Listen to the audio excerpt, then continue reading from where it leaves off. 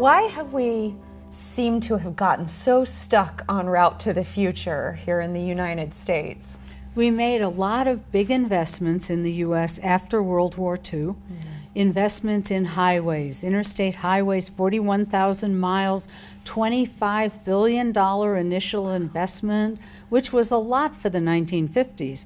We then invested in technology for aviation in the 1960s because of the space race and Sputnik. It was all defense related. It was also the time when we were on top of the world. We had been the victors in the war.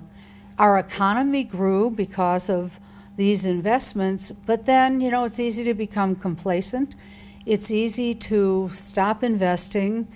It's easy to assume that how we thought about it then was all about defense will continue to last. So it's now aging. Our infrastructure is aging, and we neglected, because of highways, we neglected rail. So many components of our rail infrastructure in the U.S.